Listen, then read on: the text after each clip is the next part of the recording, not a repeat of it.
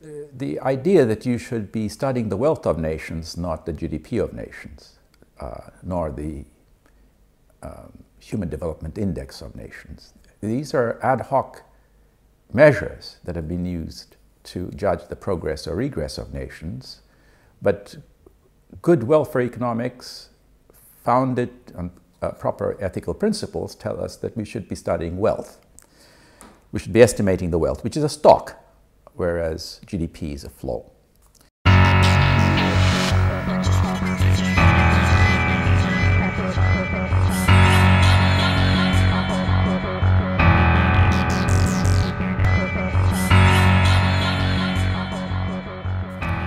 Now, the findings are quite staggering, actually. Wealth means the value of all the assets that an economy possesses, and the capital assets, not only buildings and roads, that's manufactured capital, but also human capital, that is health, education, and obviously natural capital.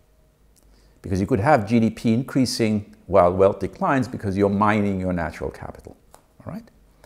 The interesting finding was that health is extremely important in the following sense, that when you estimate wealth, an overwhelming bulk of the wealth estimate is in the form of human capital, in the form of education, health, as opposed to education. One reason is that people care about their health.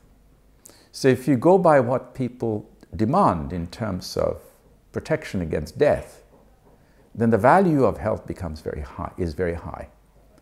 Now, having said that, our estimates, the report's estimates of natural capital, nature, ecosystems, and so forth, is extremely weak. It's weak because the data aren't there. Governments haven't collected data on the state of their natural economy. So what the inclusive wealth does is to look only at carbon in the atmosphere, because a lot of work has been done on that.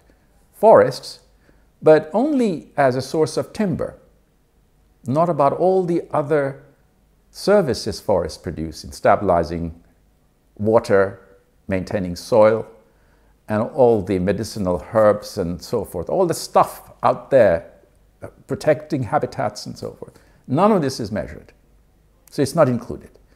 So my guess is that once in the next 10, 15 years, once we have a better handle on natural capital, that means nature's capital, then a good deal of wealth will be in the form of natural capital. At the moment, it's a very small fraction. And the reason is so many items are missing. But what was surprising was how dominant health becomes.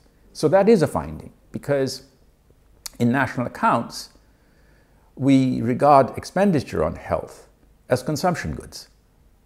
But in fact, as I see it now, it should be seen as a capital good, capital asset, because people value that asset. They want to live longer, be healthier. So my guess is that we are going to transition towards, we'll make a transition towards wealth accounts, but it will all be very less firm than GDP accounts. And the reason is that GDP is based on market prices, observable prices, whereas the account that I've just now given you of wealth requires not only market prices, but prices that you have to estimate on the basis of social values.